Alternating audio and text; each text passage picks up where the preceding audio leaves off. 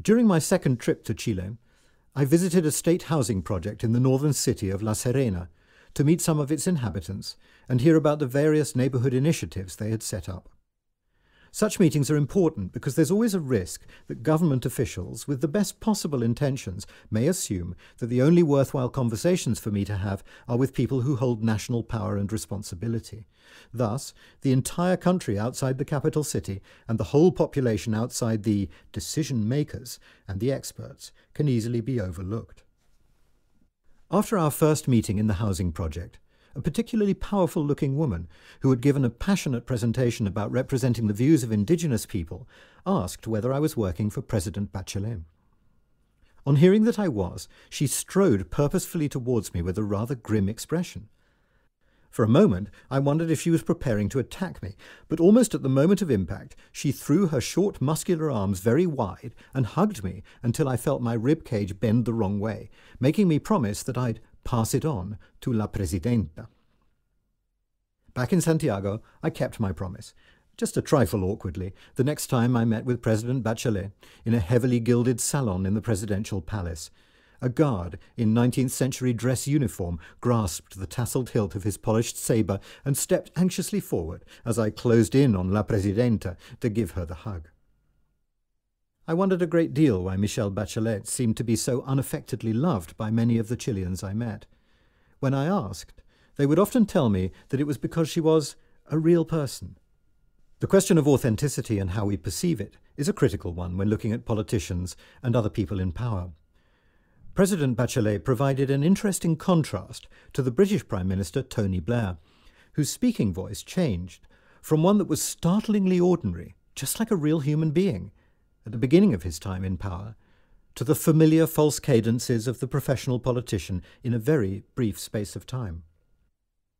Those false cadences reminded me of an episode in Oliver Sacks's book, The Man Who Mistook His Wife for a Hat.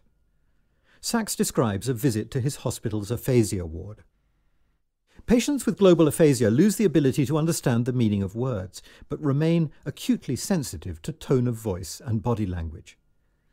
Sacks came across a group of patients roaring with laughter as they watched President Reagan addressing the nation on television. Sacks wrote of, quote, "The feeling I sometimes have, which all of us who work closely with aphasiacs have, that one cannot lie to an aphasiac. He cannot grasp your words, and so cannot be deceived by them. But what he grasps with infallible precision, namely, the expression that goes with the words. Thus, it was the grimaces, the histrionisms, the false gestures, and above all, the false tones and cadences of Reagan's voice, which rang false for these wordless but immensely sensitive patients." Unquote. If only we could revive this hidden but preternatural skill in voters all over the world, how much better we would all be governed. I was struck by the essential modesty of the Chileans, and their so-called chaquetero, or jacket-puller syndrome, according to which anybody who achieves success or prominence can expect to be pulled down, by the coattails presumably, by everyone else. The Chileans were convinced this characteristic was unique to them, and yet I've found it, or versions of it, in almost every country I've worked in, with the notable exceptions of the United States, Sweden, and Kazakhstan. Now, that would make an interesting thesis. Most of these countries even have, like Chile, their own often untranslatable expression for it.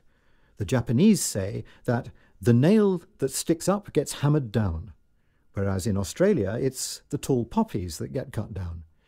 In Scandinavia it's the law of Jante, named after a fictional Danish town in which nobody ever stands out from the crowd. In fact, this tendency for societies to value modesty and conformity over exceptional achievement appears to be the norm rather than the exception.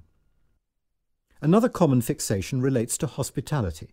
In almost every country I've visited, my hosts tell me that hospitality is what they're uniquely famous for, and with the slightest encouragement will even produce medieval accounts to prove that it has been so for centuries. And indeed, I've found it to be the case almost everywhere I've been, that people are remarkably welcoming to strangers. This has become an in-joke in my family. When I come back from a trip and they ask me how it went, my invariable answer apparently is, the people were lovely.